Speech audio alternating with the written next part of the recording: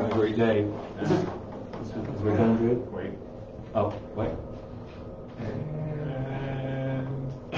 And we are about to roll. Yeah. Now we're live. Oh, okay. Now we're Hi, Dr. Mark here for Natural Health. Hope you're having a great day.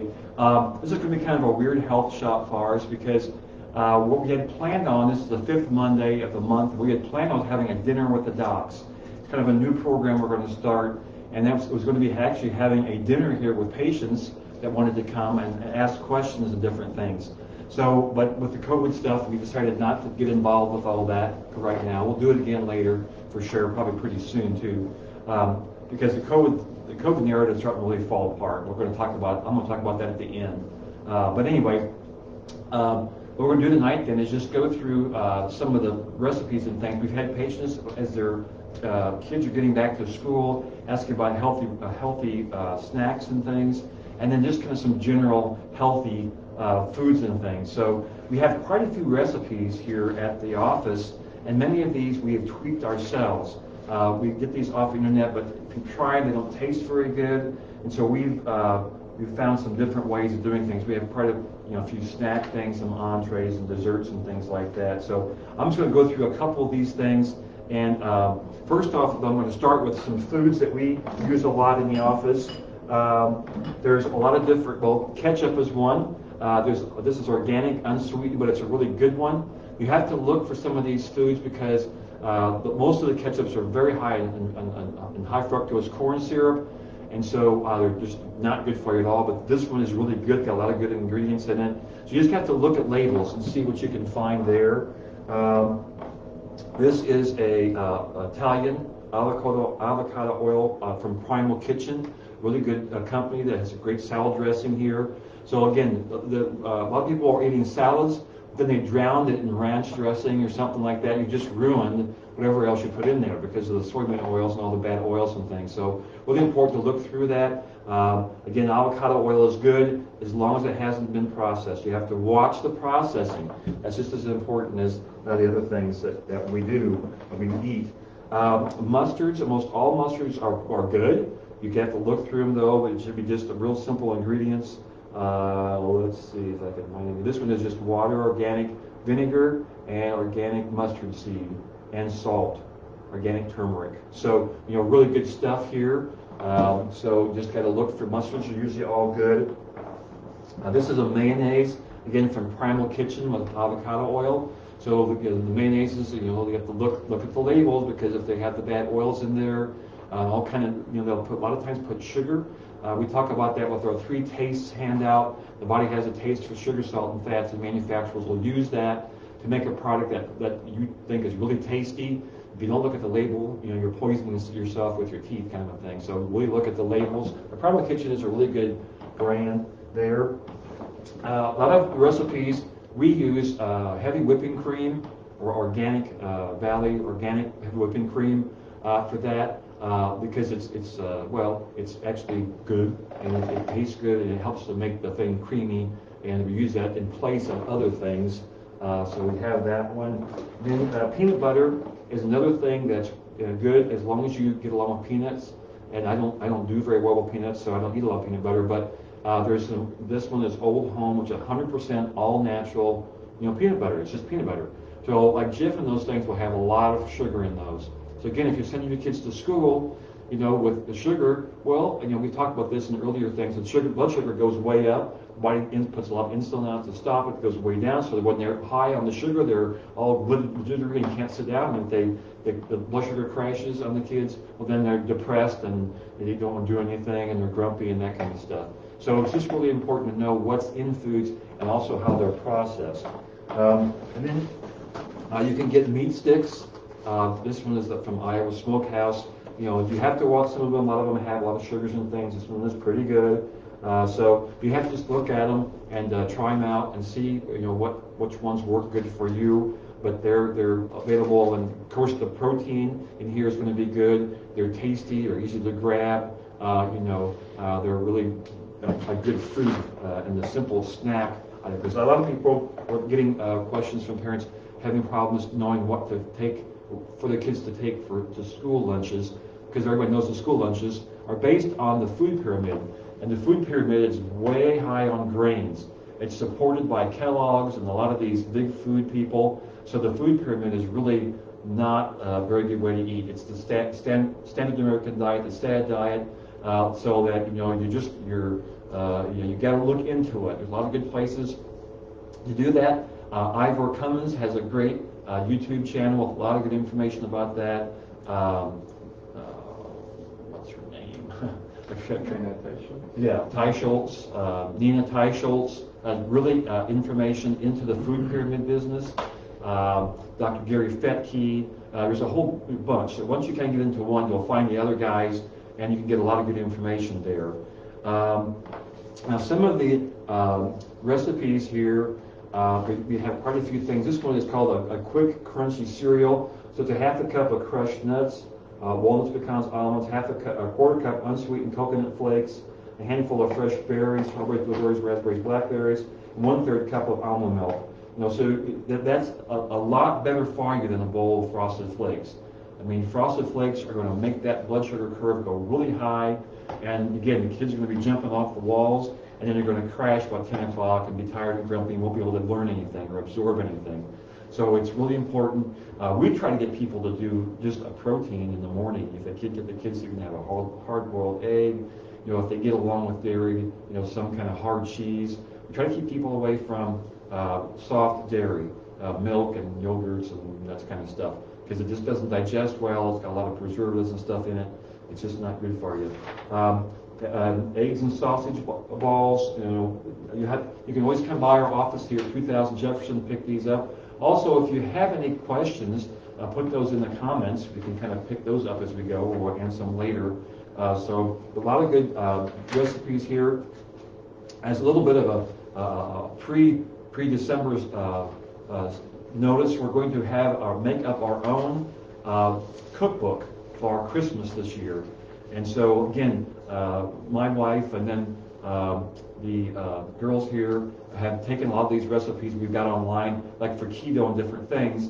And a lot of them are good all by themselves. This is a really good bacon wrapped chicken tenders. So a lot of them are good, but some of them, when you make them, they just don't taste as well. And there's ways we know to tweak those things to make them taste better. Because people a lot of times, if they bite into something like this is a chocolate mousse, and we had that to try today. It wasn't quite right, but we kind of made the ingredients a little different. And so by adding a little salt, and we took off some of the avocado in here, and then we added a little stevia, it really it's going to make it taste a lot better. It tastes more like chocolate mousse, because a lot of people, if you say, what's a chocolate mousse, and they're used to the chocolate mousse they get at the restaurant, they bite into something that doesn't taste at all like it, well, then they're not going to stay with it very well. So just some good information there, breakfast, snacks, lunch. We have some menus here that you can have too, and even a whole menu layout here. So a lot of good information there. Also, we have a lot of books available that or book names available that you can get and get your own recipes, like the Protein Power. Dr. Eads wrote that book, really good book, and they have their own recipe book that goes along with that. The GAPS, Gastro and Psychological Syndrome book from Dr. Natasha Campbell also has its own recipe book. A lot of recipes, other things you can get into that you can make foods that are really good for you and for the kids, and you have good snack items there. So again, if you have any questions, you always can give us a call. And again, you always can come to these too. We're open at 6 o'clock here to have people come and visit. So we'll kind of promote that more as we get past all this social distancing stuff.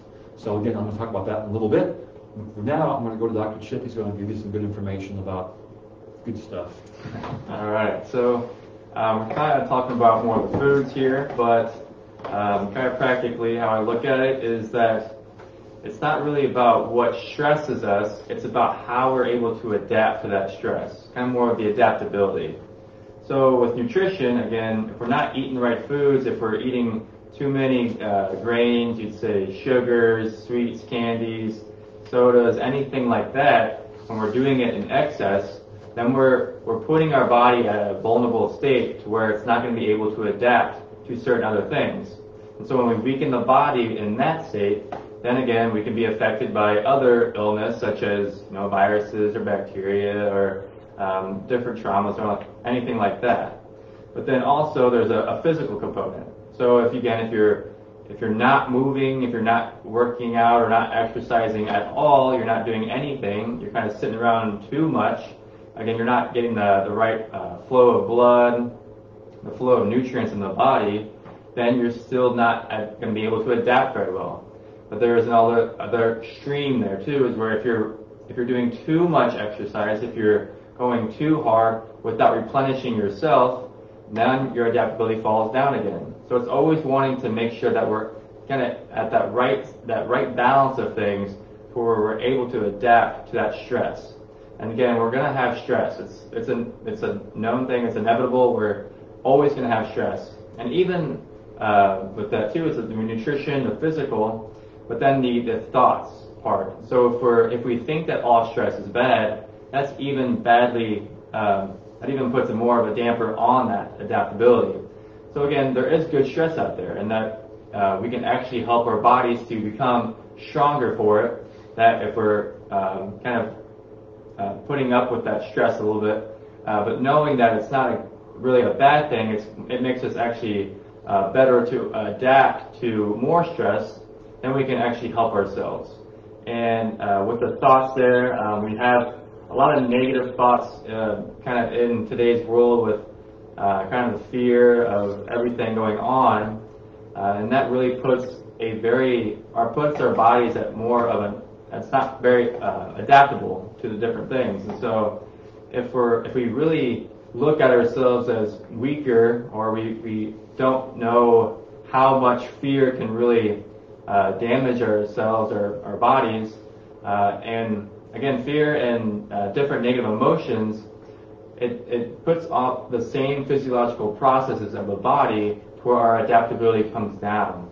So if we're not really taking the time to balance out our thoughts, or we're not taking the time to eat proper foods, or we're not moving properly, not getting enough sunlight, again, that adaptability goes down. So we're always making sure to have that kind of that process, or the everything going well, to where we're balancing out much more, to where now we can actually feel like we're able to adapt to that stress.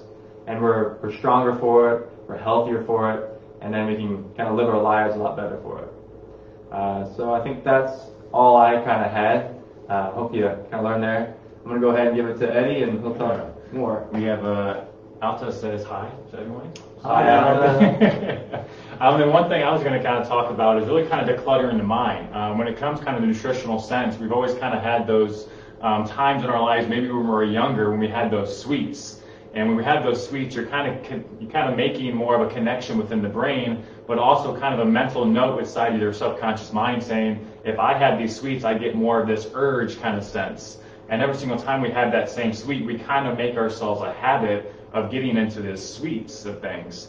So really, I kind of look at more of kind of decluttering the mind, if you want to look at a nutritional or a health aspect of things, is finding out, yes, these sugars are kind of, I guess, kind of using against yourself and your body, but it's making it very, very addictive in a sense. But we can find ourselves maybe finding out these really actually good recipes in Primal Kitchen. You can't really taste the difference. The ketchup's the same, the mustard's really just the same. All of it essentially is the same exact things you can find in any other food, but it's healthy in a sense. So now we're kind of getting away from that actual addictive nature of sugar, and we can find ourselves decluttering the mind in a sense of getting more of a healthy lifestyle in standpoint. So for instance, like if we had the same behaviors and habits as we were kids back in the day, and we kindly consistently get ourselves in that same nutritional habit, but we kind of switch it for a little bit and go more of an emotional habit. So if we kind of go from our kid standpoint, and we started fearing when we were a little kid, and we've had this clutter in our mind that we fear more and more and more, well, the fear will always be there, but maybe the actual image itself could be different. So for instance, the fear of me or going into class when I was a kid, there was fear, maybe from speaking out loud or, being shy or anything like that. Well, switch it to today's world. My last job, there was still fear inside of me from speaking up to other doctors and trying to help them out with giving them nutrition. So essentially the same emotions there, but with decluttering the mind and looking more of the positive emotions side of things, what Dr. Chip was getting at, and kind of going piggyback off that with the adaptability of things. So if we find ourselves getting away from those negative emotions like fear that our subconscious mind conditions inside, and we switch that to more of an emotional side or a positive emotion side of, fear or love in that sense of things, or more of kind of courage to kind of break out of that comfortability that's actually inside of the mind. So we can declutter in a sense by using the positive emotions to get away from those negative emotions that are causing much, much stress in your life. So that's a little bit that I have more on the emotional side of the thing, but back to Dr. Mark with COVID. Great. So just a couple wrap-up points. Dr. Chip was talking about, so what doesn't kill you makes you stronger, basically, that kind of thing. If you can live through it, you're going to be stronger, so you want to live through it. And then, what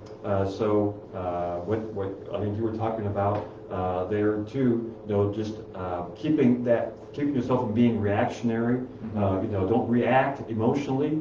Try to think about being logical. So that's what I'm going to present the COVID stuff here, because the COVID business has got to be so emotional. People are so emotionally wrapped up into it that it's really causing a lot of problems.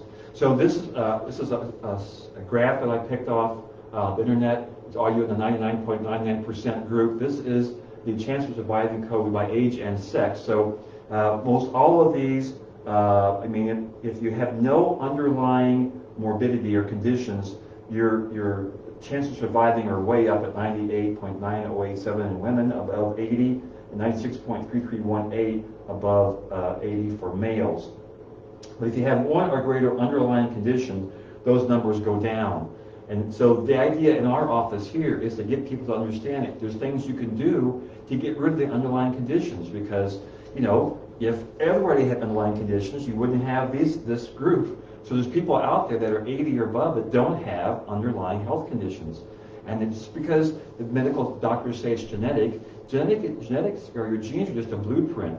You can control that by helping your body with your daily,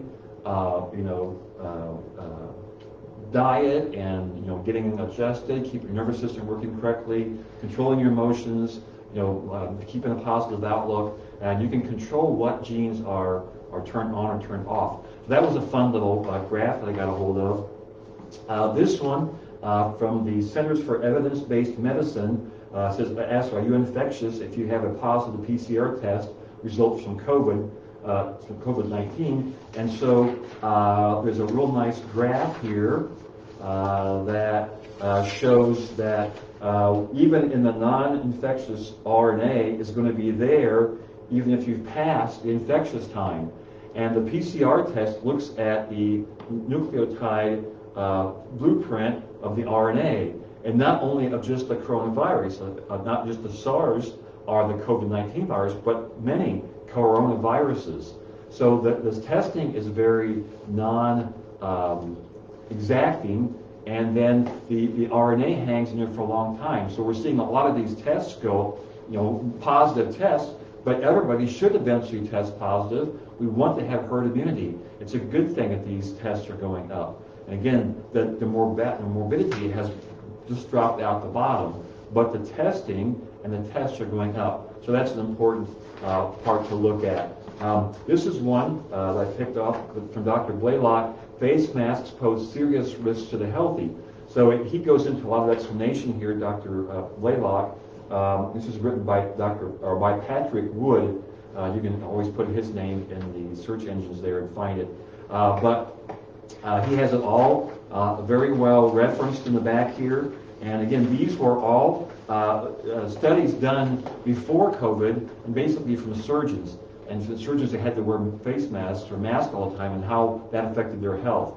So some problems there. I also saw a nice little video this morning talking about that the possibility of face masks causing the second wave, because people that are wearing face masks all the time are breathing in all the things you're supposed to exhale, all the gases, the CO2. You're breathing that back in all day. A lot of people that I talk to get headaches. I get a headache if I wear one very long, and just you feel rotten. So again, we have to keep that in mind. Now the CDC has changed some of the rules. I just saw that just about 15 minutes ago, trying to change the rules on that. People that don't have any signs of COVID may not need to wear face masks. That's probably going to change. I found out that Dr. Fauci has had a polyp removed from his vocal cords. He can't talk for a month. You know, but God works in mysterious ways. So then some other guys are starting to bring out more honest information from the CDC. And so this is hot off the presses. This was just released yesterday from the CDC. And if you go to, this is called the Weekly Updates by Select Demographic and Geographic Characteristics. And I printed it off because it wouldn't surprise me if it's gone in about 2 days, the way this is being worked out. But on the CDC's website right now, and I'm going to read here on the second page, it says, Table 3 shows the types of health conditions and contributing causes mentioned in conjunction with deaths involving corona disease, COVID-19. For 6% of the deaths, this is 6%, COVID-19 was the only cause mentioned. So we're getting numbers now of about 170,000, maybe 180,000 deaths by COVID. That's what the diagnosis or has on the death certificate, but only 6% of that is COVID only. Where if you go into for deaths with conditions or causes in addition to COVID-19, on average, there were 2.6 additional conditions or causes per death. So 2.6 other comorbidities involved. People were going to die of heart attacks anyway, but they went ahead and put it on there, COVID-19. So only 6% of this 170,000 number is strictly COVID related. And that brings our numbers down to 10,200 for this country. So what numbers are we supposed to believe? And again, this is the CDC. This is not me making this up or any chiropractic association or anybody else. This is the government, and it's on their website, so you can look that up. So that's, you know, let's look at it in a positive note. This is good news. This means that it's not near as lethal as it was projected or as people thought. We can start to let go of the fear, because again, I watched that video this morning on the face mask, and the second part of that face mask being a problem is that when you put that on, you're accepting the fear that when you go out, you have to be afraid of the virus, of a invisible particle. And so when you put that on, you're automatically, your fear goes up, your cortisol goes up. When that happens, that's your fight or flight hormone, then it suppresses your immune system. So we want to keep that in mind, that I've been looking at the face mask as being compliance, not science. So when you put it on, yeah, you have to have it to go to some place or another, but you're just putting it on because, you know, it makes them all happy. So, you know, it's not a fear thing. It's just a compliance thing that you can go get what you want. So that's how I look at it. So anyway, that's probably enough of that tonight. I hope you got some good information from this tonight. Again, if you have any questions, always give us a call. We do have free consultations. If you wonder what we do here at Natural Health, Dr. Chip does more of the chiropractic stuff. I'm working on more of the nutritional stuff. Master Eddie's all into the energy work here, helping people to have, you know, lots of energy from whatever reason, whatever cause. So we're happy to help. Again, you're listening to this on Facebook and Instagram. I will have this posted on YouTube and Brighteon.com. The Natural Health Quincy IL is our call sign for Facebook, Instagram. Natural Health Quincy is our channels on YouTube and Brighteon. And I would ask everyone to please check out Brighteon.com because a lot of these videos that's being censored on the other platforms are on Brighteon. Like for instance, the high wire with Dale Bigtree, I think that's right, is on Brighteon.com now. He has a lot of good information going into a lot of this stuff too. Dale Bigtree on there, and then of course the Corvette Report. There's a whole bunch of good places to get lots of good information on. You have to kind of look into it and get the real skinny on this, not the exaggerated, hyped up stuff from the major media outlets. So anyway, that's probably enough. Hope you have a good evening, and as always, don't worry, be healthy. We'll see you next week. Thanks. Yes.